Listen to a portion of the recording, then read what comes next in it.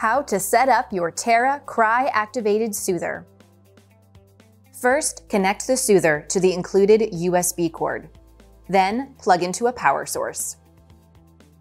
To turn the Soother on and off, press the power button located at the front center.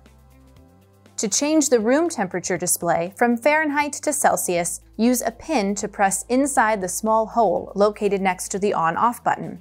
To turn the volume up and down, press the plus or minus button. To choose your light color preferences, press the first light bulb button to toggle through 7 color options. For a multicolor light show, press the second light bulb button. To adjust brightness level, press the third light bulb button to select one of 4 settings. To select your choice of 4 songs and 4 sounds, press the musical note button. To set the auto-off timer, press the timer button and toggle through to choose your setting, 15, 30, or 60 minutes. You can also choose continuous play. To activate the cry sensor feature, press the crying face button until the indicator light comes on. Note that the cry sensor feature will only work in timed setting modes and not continuous play mode.